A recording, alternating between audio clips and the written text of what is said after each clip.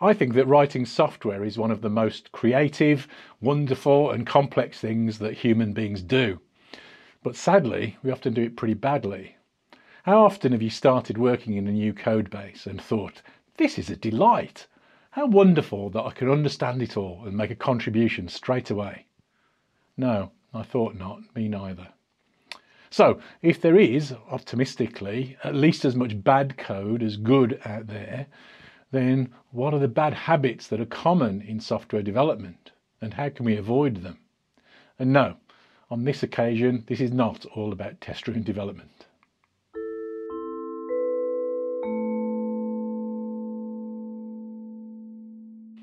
Hi, I'm Dave Farley of Continuous Delivery. Welcome to my channel. If you haven't been here before, please do hit subscribe, and if you enjoy the video today, hit like as well. I'd like to begin by thanking our sponsors, Harness, Equal Experts, Octopus and SpecFlow. They're all helping us to grow our channel, so please do support them by checking out their links in the description below. If you'd like to learn more about my views on how to write better software faster, I have a book out now available on Leanpub on Amazon and on Amazon for hard copies. It's called Continuous Delivery Pipelines. Solving problems with software is difficult. Computers, even smart AI systems, are fundamentally stupid. They do exactly what we tell them to do, and let's be honest, we're not that great at seeing every possible eventuality that may arise. One of the most enlightening experiences that almost any software developer can have is watching someone else use their software in the real world. Blimey, I never thought they'd do that, is probably the commonest response. So a huge part of writing software at every scale is to imagine how things can go wrong. My first and extremely common mistake is that teams focus only on the happy path. Assuming that your system will always work perfectly, be used only in the narrow optimistic way that you imagined, possibly with fluffy clouds and singing birds in the background, is, I'm afraid, magical thinking. It's just dumb. It's never going to happen. I was once asked to consult with a bank about building resilient systems. A group of us assembled in a room to talk about it. None of us had met before, so the conversation was a little bit stilted. So I thought that I'd kick things off. So I said, well, obviously the first thing to think about with resilient systems is that things are going to break all of the time. There was stunned silence. Then somebody said, we thought our job was to make sure that things never broke. Things will break. Your users won't do what you expect, mostly accidentally, but sometimes maliciously. As software developers, we can't live in Disney World. We have to think and design defensively. How far you need to take this changes depending on how valuable or dangerous, I suppose, your system is. But this is always true. Always think, what happens if? Play through the negative scenarios as well as the one with the birds tweeting. If you're writing a function, what happens if somebody sends you values that you didn't expect? What happens if the disk is full or the file isn't there? Or that great third-party library that you're using throws an exception? If you're working with concurrency in any form, then you're already running with scissors, so take great care. You really need to think carefully about what that means and how it can go wrong. If you're building a distributed system, what happens if the load is too high? What happens if it's too low? In the cloud, you may end up spending a lot of money if you get this kind of thing wrong. What happens if some hacker breaches your web tier? What happens if your software goes crazy and starts bleeding money? And so on. This is a lot to think about, but this is our job. You can't rely on somebody else to tell you all of this stuff. I think it's part of the duty of care for professional software developers at some level to be thinking like this, because other people don't. The really difficult part is that sometimes it's okay to decide to defer some of this stuff in order to be able to make progress, and sometimes it's not. These are not simple choices, but the starting point, the minimum standard in my opinion, is to at least know when you're making the choice to defer dealing with something risky. Tweeting birds and fluffy clouds don't really cut it. This is fractal. It's true at the level of a few lines of code and at the level of globally distributed production systems. Think like an engineer. Think about how stuff can go wrong, and only then decide whether to mitigate or to accept the risk. The next common mistake is code ownership. Do you have parts of the code that you think of as yours? Do you ever work outside of these parts of the code? Do other people ever work on your parts of the code? I think that's a big mistake for everyone involved for developers to own parts of the code base. Now, there is some nuance to this, of course. In a large code base, you will probably be working on a particular functional area. So working on some parts of the code more often than others, and knowing it better than the others too.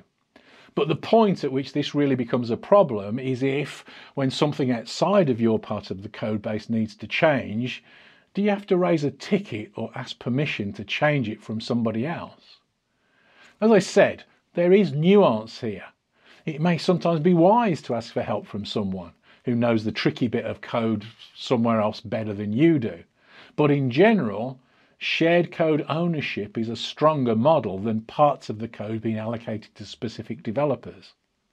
The problem here is that there is what I think of as an old-fashioned view that you need someone, one person, to be responsible for each part of the code.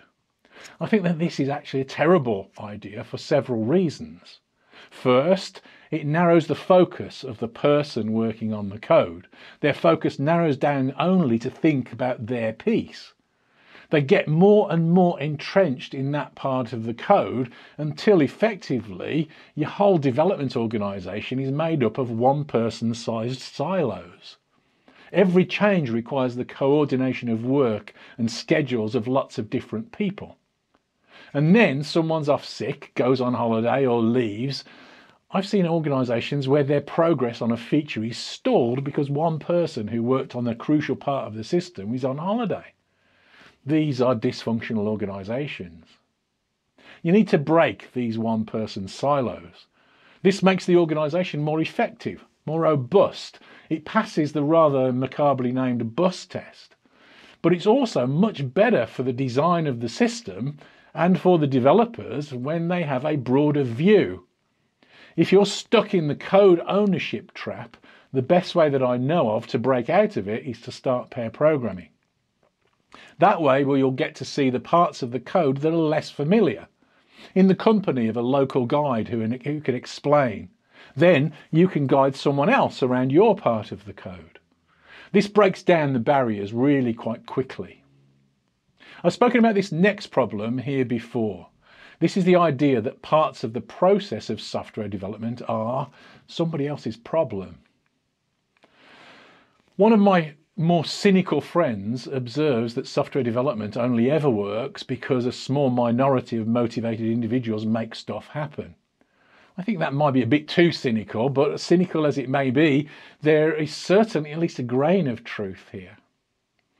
I think that while it's easy to focus on narrow, short-term or limited goals, handovers, sign-offs, definitions of done, hitting a velocity target or a release date, for example, in reality, whatever the nature of the software that we create, our job is not to achieve these artificial goals. It's to have an impact on our users, and so further the aims of the organisations that we work for. We certainly want to enhance our own careers and learning, but a laser focus on the real outcome, great software in the hands of our users, helps us to deliver on those personal goals too.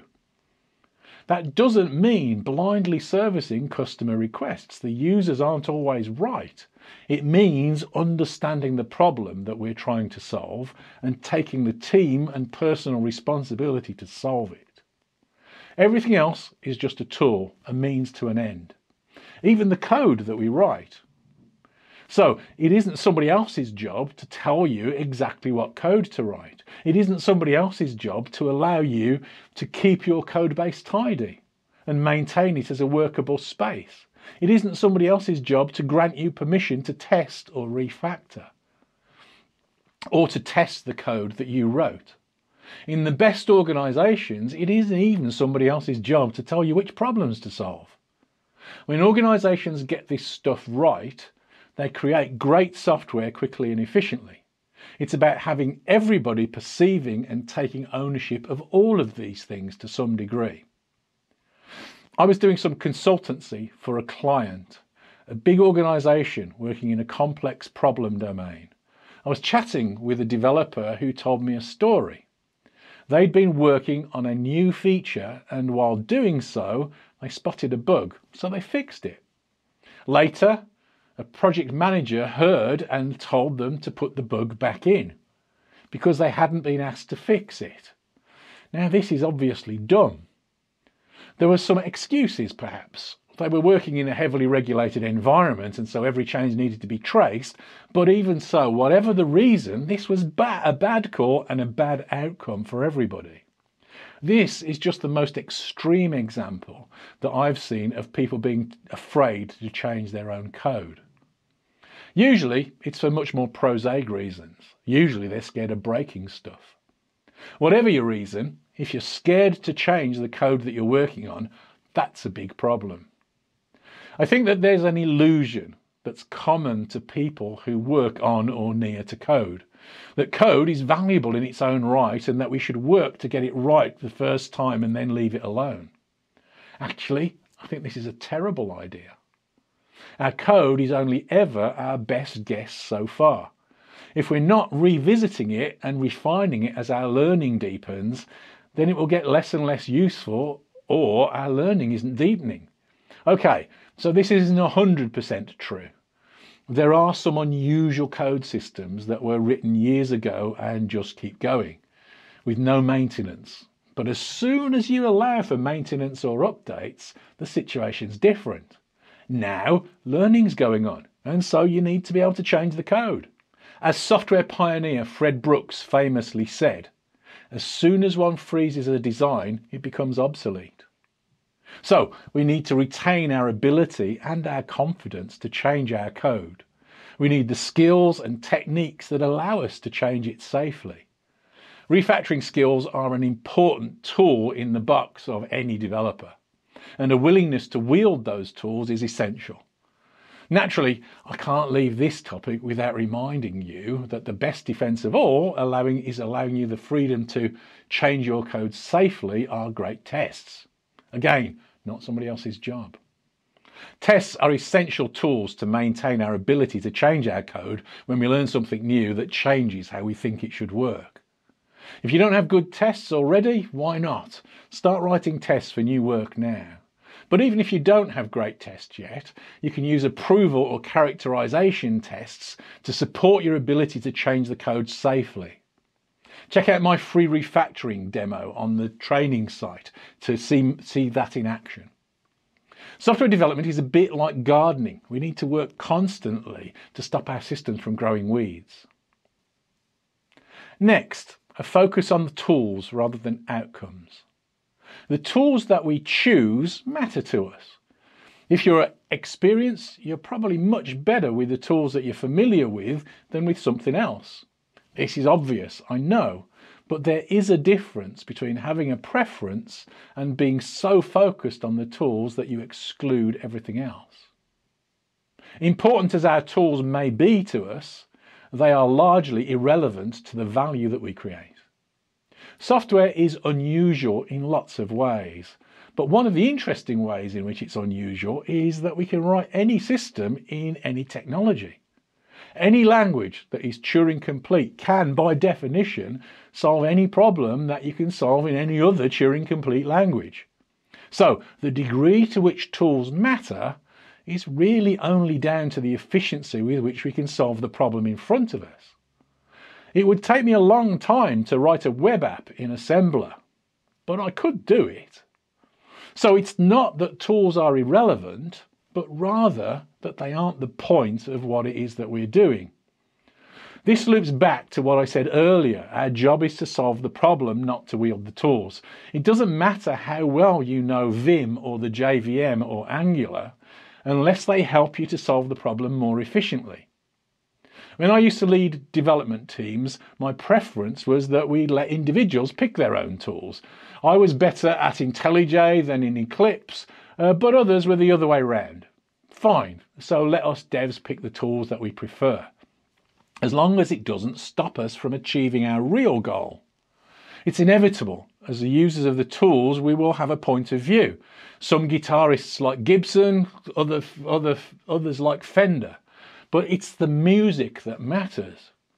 Learn your tools, get good with them, have an opinion, argue about them in the pub with your friends, but they're only a means to an end, and they aren't the most important part of our job. So you aren't a C# programmer or a Haskell programmer. You aren't a Kubernetes developer or a VS Code developer. You're a software developer first. Only after that, pick your tools appropriately to most efficiently achieve a desirable outcome. I seem to have been a bit more opinionated in this episode and in the last few lately. Let me know if you like more or less of this kind of thing. Thank you very much for watching.